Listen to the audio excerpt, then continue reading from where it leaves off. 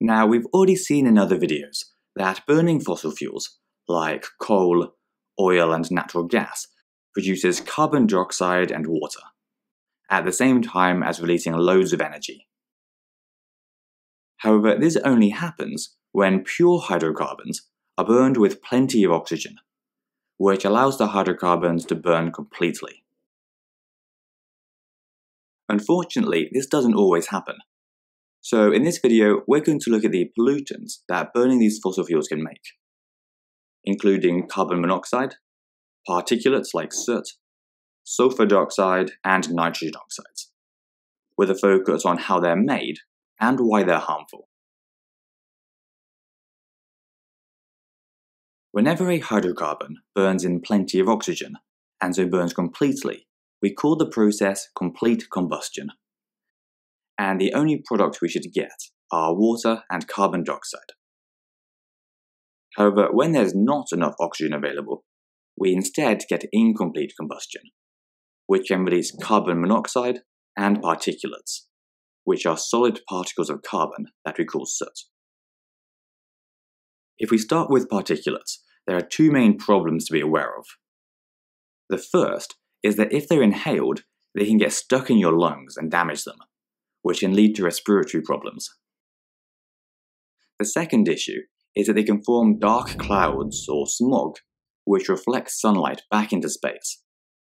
And this means that less light reaches the Earth, which we call global dimming. Carbon monoxide, on the other hand, is dangerous for one very specific reason. If we breathe carbon monoxide in from the air, it diffuses into our blood and binds to our hemoglobin, in the same place that oxygen binds.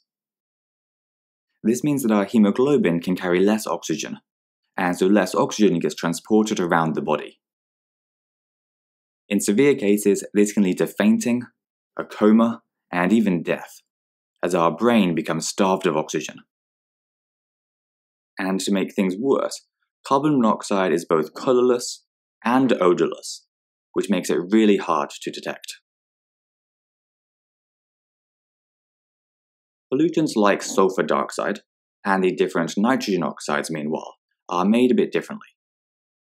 Sometimes the hydrocarbons that we burn have impurities in them, like atoms of sulfur. So when we burn them, the sulfur gets oxidized to sulfur dioxide gas. Meanwhile, nitrogen oxides are formed when nitrogen and oxygen from the air react together.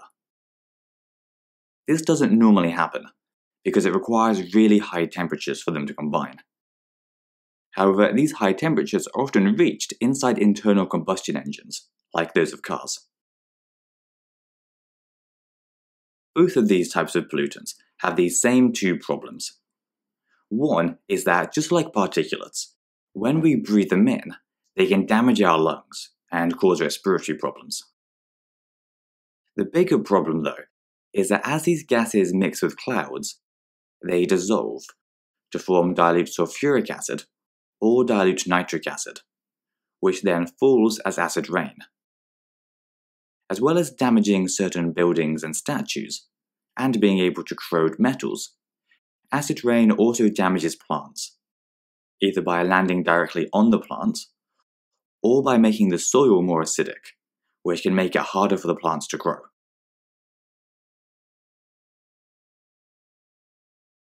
If you haven't heard yet, you can find all of our videos on our website, cognito.org.